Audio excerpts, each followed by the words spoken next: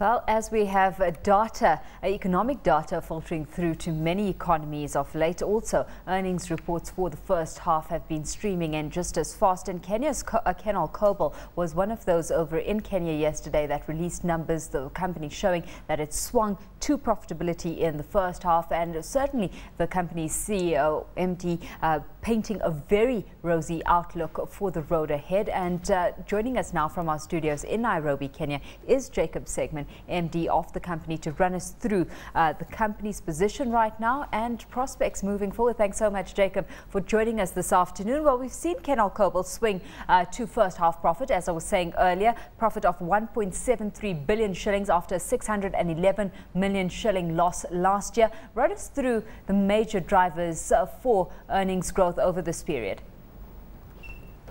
Thank you, Alicia. Yeah, we are quite encouraged by these results. It's a fact that it is a major turnaround vis-a-vis the first half of 2009.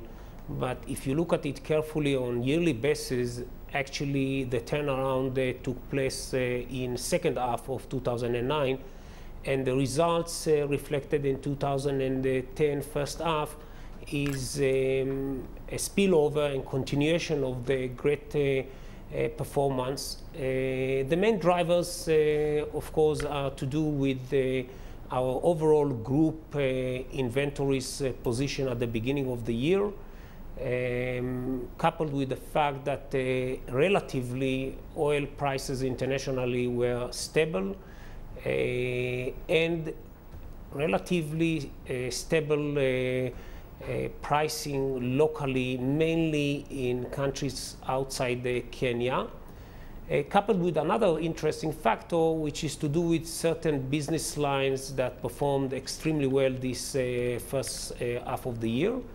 namely export, non-fuel, lubricants, LPG, and certain other small business lines. Well, let's get into those business lines, because the focus for the company seems to be the strategy where the focus is on high margin businesses in particular. What exactly are you targeting there? Is that completely in reference to the aviation industry?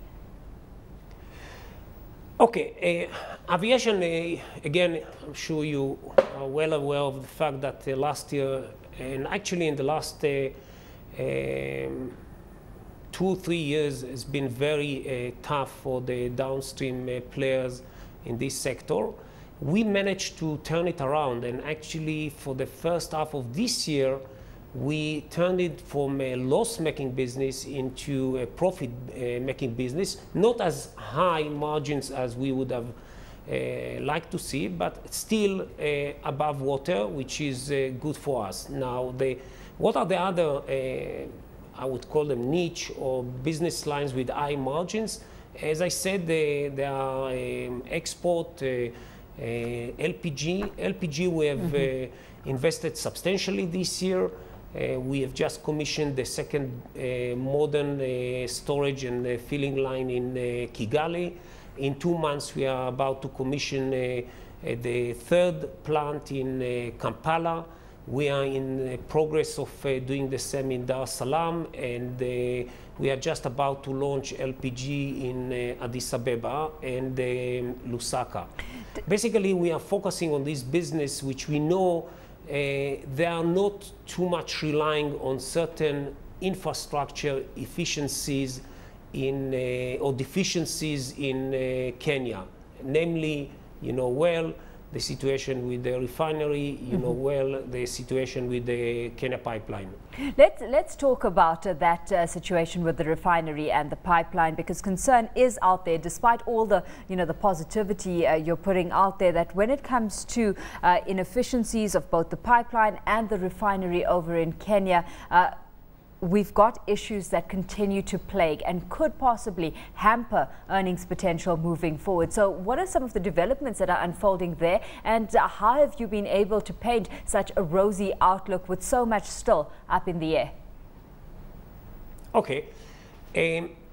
Luckily for the Kenil Kobil group, we launched our new strategy of expanding beyond the Kenyan border.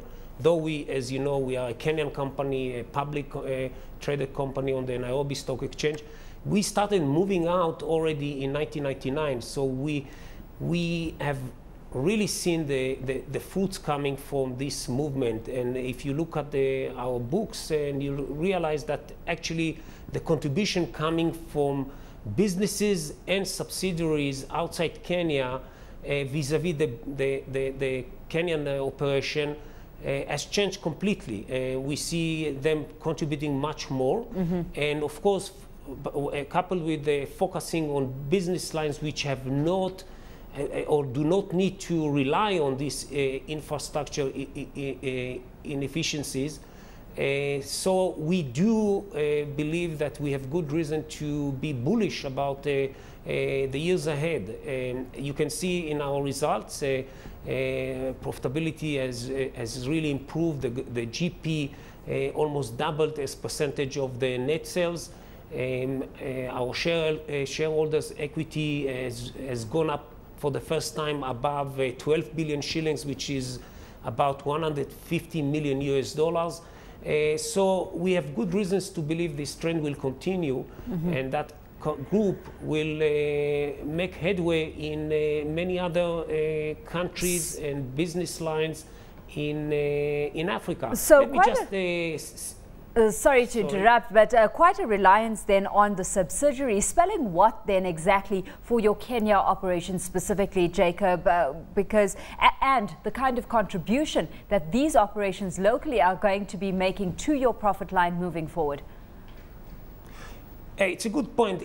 Actually, in 2009, if I'm not mistaken, subsidiaries outside Kenya contributed over 50% to our bottom line, over 50%. And then if you take the other business lines that I've referred to, that are not relying too much on the infrastructure in Kenya, probably we'll end up with something like 75 to 80% of the business, of the bottom line. So that is why we are focusing very much on development of our group outside Kenya. Does not mean that we gave up on our future in Kenya, not at all. We do believe we are Kenyans. We intend to continue investing, and that's what we are doing.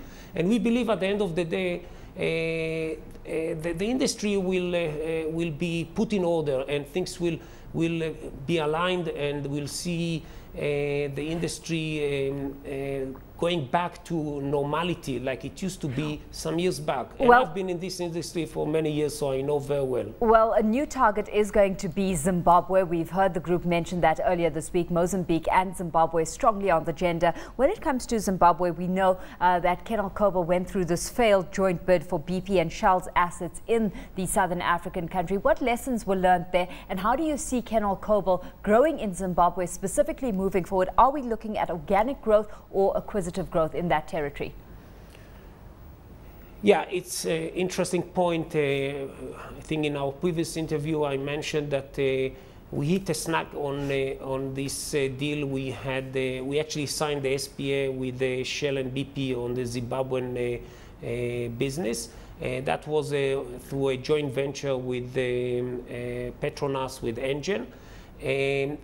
Unfortunately, we could not meet the regulatory approval, and I must admit that being an African company, we still have a lot of things to learn, and we learned that it is complex, and we are trying to find a way in agreeing with the government on the way forward, the government of Zimbabwe. And now, how do we intend to do it? We are still looking at the assets there. We have gone to the extent of progressing on a new agreement on 100% of this business, and we believe we'll reach an understanding with the Zimbabwean government on the indigenization plan.